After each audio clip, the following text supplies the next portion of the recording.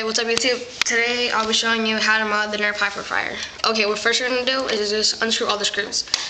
There are two right here, and there are two kind of hidden right there. There aren't like any hidden when you cock it back, so you don't have to worry about that. So take off all the unscrew everything, pop those things off, and then just pop open the gun.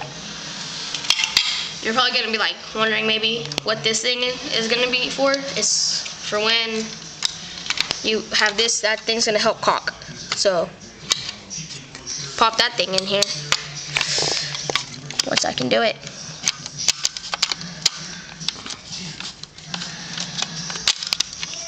Alright, whatever, I'll show you it later. That's not really important right now. But I'm going to show you how to mod it.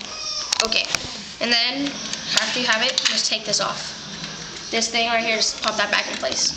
Then you're going to have this. It's a pentagon shape. There are going to be screws. There are going to be 5. 1, 2, 3, 4, and 5. And then your screwdriver. Unscrew it. And then you're going to have 10 of these things right here. And they're all going to fly out. Well, at least ours did. You're going to have. And then there's going to be a spring. You need to keep those. Well, I don't know if you need to keep those, but for my other Hyperfire I modded, I kept those. So what you want to do is this thing, just throw it out. You don't need this at all. This you need. So get your wire cutters. And I just snipped it off. Get it as low as possible.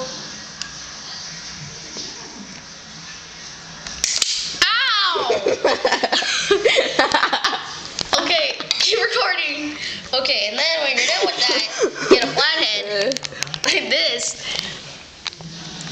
and then just cut the things like that.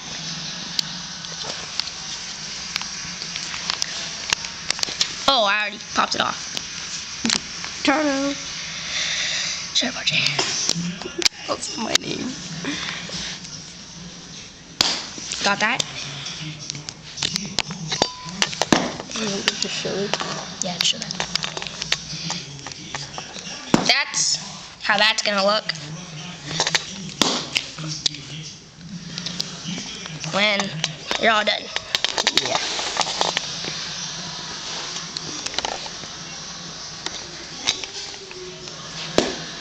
Already on like 10 minutes.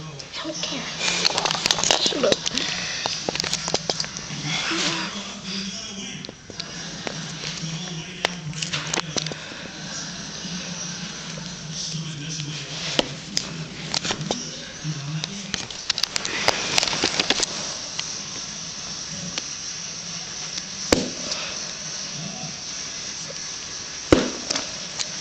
Okay, when you're done, this can come off.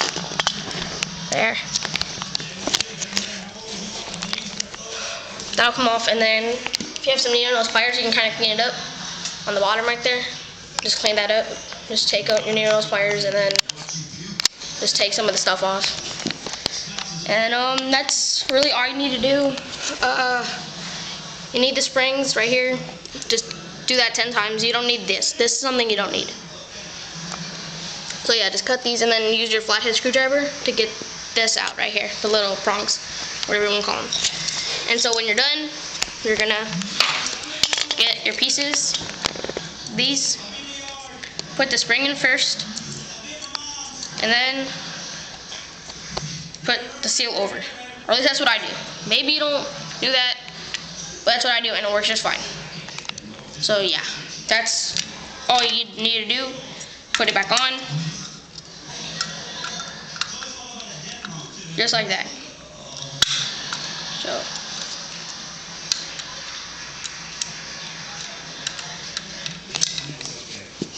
Yeah, you're just going to put it on, do that, just put them on. When you're all done with that, put it together, screw it, make sure you do the 5 screws. And they should be silver, so yeah, and they're all the same, so don't worry about the sizes. When you're done, take this thing off right here, because that just kind of gets in the way. Then put it on.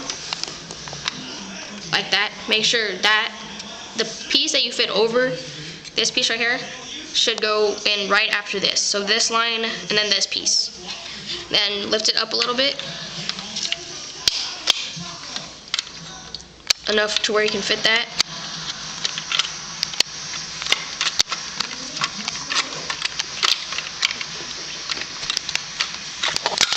Oh yeah, screw this. You don't need that. Don't worry about that. You don't need that.